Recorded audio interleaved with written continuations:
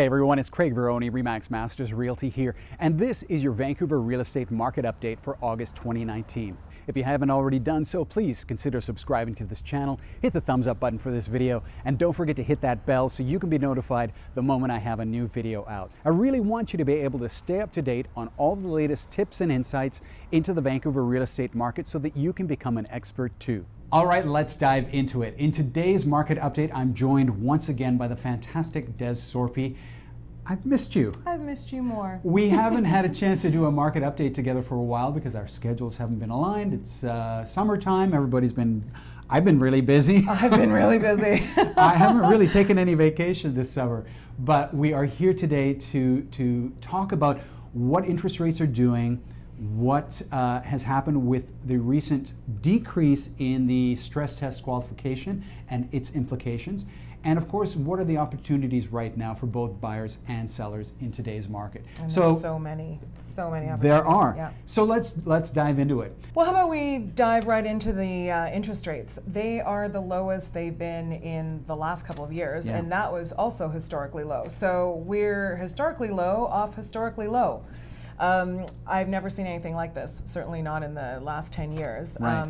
Fantastic opportunity if you're looking to refinance. We've got wonderful mortgage brokers for you to speak to about that.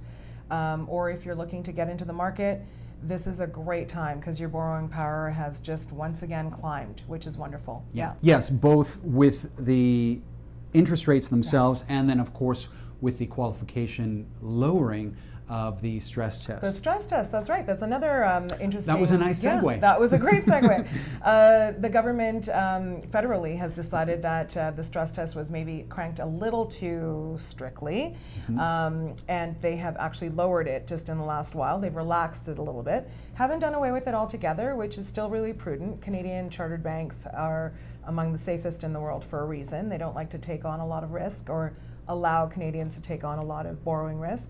So the fact that they've relaxed a little bit, I think also shows a bit more of a green light for the economy, that they're less worried about the real estate market in general these days, which is nice. Yeah.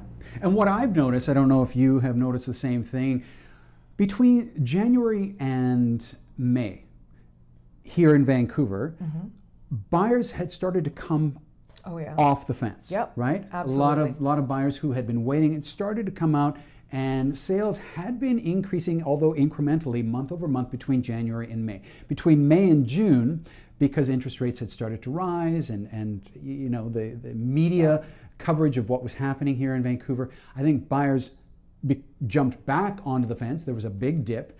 And now that things have aligned back in favor for many buyers, I think that pent-up demand is starting to swing back the other way. Is that what you've noticed? I've noticed that for sure come July, we had a ton of sales. Yeah. Like the dominoes just started falling in July.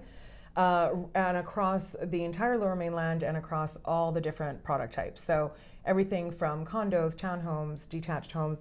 And what I've seen personally is just with any homes that we've been interested in, either from the buyer side or that I've been involved on the sales side, the listing side, anything under 1.4 is really going into multiples. So that's just in the last few weeks. I haven't seen that in 10 months or longer. I know many agents have been screaming this from the rooftops. The sales are increasing. You know, it's been amazing July. We're here to tell you to just calm down a little bit. Slow your roll. Yeah. But there definitely are significant opportunities for both buyers and sellers. So let's talk about that. You know, I'm still sticking with if you don't have enough space where you are, or you're looking for something newer and shinier and you're debating between renovating versus purchasing something a little bit pricier, now's the time to buy pricier. Sell yours, get something better.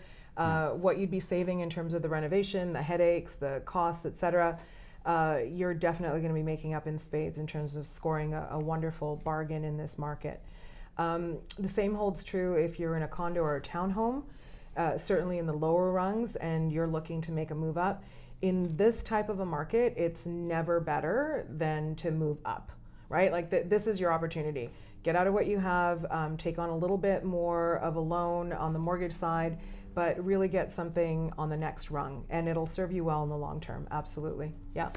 And I think buyers who because have been many of them, sitting on the fence trying to time the bottom of this market. As I've been educating most of my clients throughout this year, and many buyers that have been heeding that advice have been really happy with the fact that they've been able to purchase without multiple offers and get great prices on the homes that they have purchased. Nothing's going to happen overnight, and exactly. I don't think the pressure is there that we've seen 2-3 years ago, where people need to be waiving checkbooks, etc. But we have seen that the homes, definitely in certain price ranges, in certain areas, are going to go into multiples depending on where those prices are. If those are the homes that you're interested in, you're definitely going to need a good agent to help you navigate those waters. But in general, if you're just kind of poking your head up, now's the time to start doing your research, decide where, what, get your financing in order. I think you'll be pleasantly surprised with the affordability and what the banks are willing to do for you these days. Yes. Absolutely.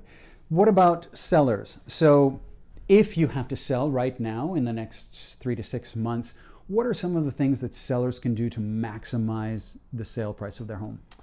I'm a huge believer in staging. Anybody that's worked with me on the listing side is definitely going to tell you that I push for that a lot. Definitely staging that you can do across all homes and across all budgets, trust me. Getting the exterior done, anything that can make you separate yourselves from the rest of the homes on the market right now. And of course, working with an agent that can get a decent marketing plan together for you and actually knows how to get things sold in this type of a market is key. We don't wing it. This is your asset that we're talking about. So if you want to get your home sold in a market where not everything is selling, and the things that are selling aren't necessarily selling at the top of their game, you definitely want to be in a position where you're standing out above the rest. Yeah. The bottom line is, if you're going to bring your home to market, you want to bring it to market in the best possible light you can. If you have any other questions, or you're thinking of buying or selling your home in the near future, feel free to give Dez or myself a call. Our numbers are here below, our contact information is here, and we'd be happy to assist you. It'd be our pleasure. Thanks. I hope you've enjoyed this month's market update. Thank you so much for watching. Have a fantastic August, and I'll see you next month. Take care, and remember, this is where you live, love, own Vancouver.